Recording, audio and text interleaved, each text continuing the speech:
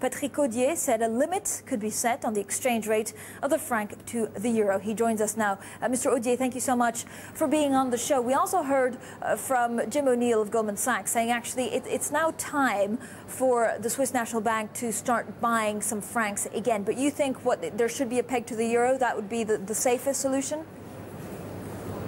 No, I think not a peg. I think the Swiss National Bank should take its measure independently from any political pressure, and in this respect I think it has started to do so in a very correct way. But does it need to do more? Because it has been doing so and sometimes it's backfired and they've actually been left with debt. If the franc rises any further, how much will it hurt the Swiss banks? Well, I think, you know, the interests of the Swiss banks are the same also as the one of the Swiss economy entirely today. And I think the Swiss franc is a consequence of the weakness of the other currencies and not the contrary. So in this respect, the Swiss National Bank has to take all measures that it can to make sure that there's a reasonable level according to which it should intervene. Now, what happens if the Swiss National Bank can't actually make use of this on its own? A lot of economists say that, you know, we need to have some kind of coordination between the G7. Is there anything that, apart from the Swiss National Bank, the banks can do separately to try not to take as big a hit? Yes, I think the banks in general, in all countries, not only in Switzerland, must ensure their vital role. Their vital role is to fuel the economy, make sure credit is not getting into any problematic. Second is to make sure deposits are safe, and thirdly is to make sure savings can be profitably and safely growing. So in this respect, the banks will do their role, and they will make sure in particular that the liquidity is correctly used. All right, but what do you say to the comments of Francine Lacqua, the IMF managing director, saying that actually we need recapitalization of the banks and we need it very soon?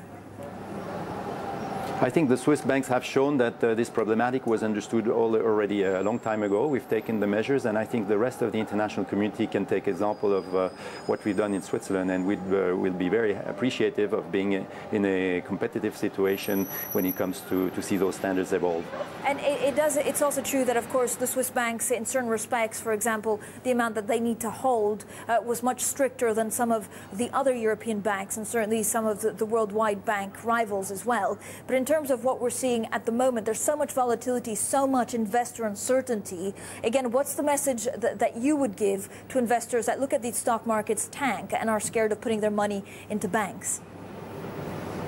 Well, I think, first of all, the Swiss banks are in a position today to be subject to more stringent principle and requirements than any other financial institution of the world, because they had prudent policies in the past and because their quality and earning potential is very strong. So I think this is a positive message. Secondly, it can only be strong if it remains on a competitive basis in a level playing field. So we are asking for that level playing field to be ensured, and in this respect, we will have to make sure that what we've done in Switzerland can be followed up by the rest of the community.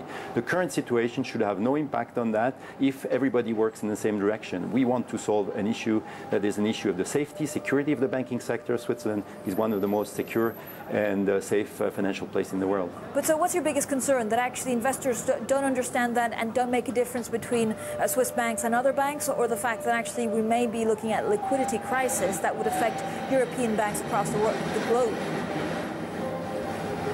No, I think it's not a concern. We note that the investors in general are looking at Switzerland as a safe harbor. This is one of the reasons why the Swiss franc is going higher and higher. And it's also due to the fact that the banks here protect the investors and the investments in general, perhaps in a better way than in some other places. So I don't see there's a problem here. I see that there's a need of coordination indeed, and that we have taken initiative that could be followed up upon, and I hope as rapidly as possible, by the rest of the international community. How crucial is it, though, that you have these tax agreements with Germany and the UK, and also that you're not blacklisted, that the Swiss banks are not blacklisted as tax havens by the OECD?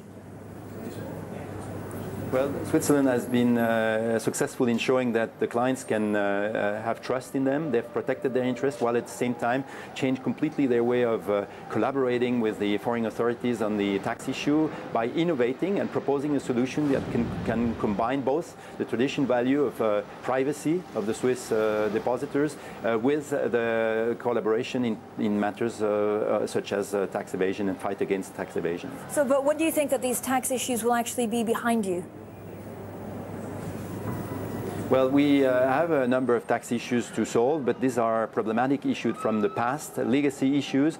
These will be resolved, and what is the fact is that we can now concentrate like we should on the needs of the economy, of the investors, and look at the future rather than the past. So taking an initiative like we've done with Germany and England is probably a good example that could be a signal to the rest of the international community that there can be innovative, alternative solutions with regard to fighting tax evasion.